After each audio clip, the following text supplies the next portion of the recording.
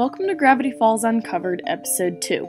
Today's video is about the secret messages at the end of each Dipper's Guide to the Unexplained.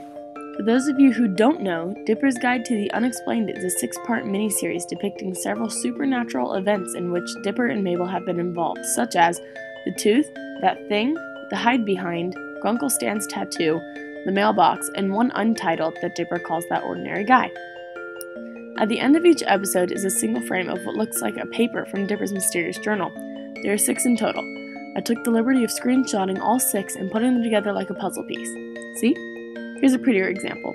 Across the bottom of the image is a long code, like the kind seen at the end of each episode's credits. Using the 3 letters back code that the opening title tells us about, I decoded the gibberish to find out that it reads, "From the first until the last, search the codes of credits past 1.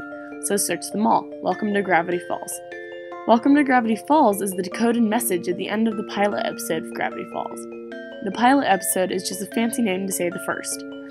So we need to pay attention to the codes after the pilot. Now if you're caught up on the show to the most recent episode titled Society of the Blind Eye, then you'll recognize the symbol on the page quite easily.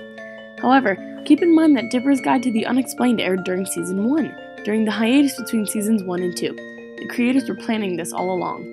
This can only lead us to believe that the creators of Gravity Falls have big plans for the show and have the episodes mapped out way ahead of Season 2. I hope you're as excited as I am. Thanks for watching Gravity Falls Uncovered.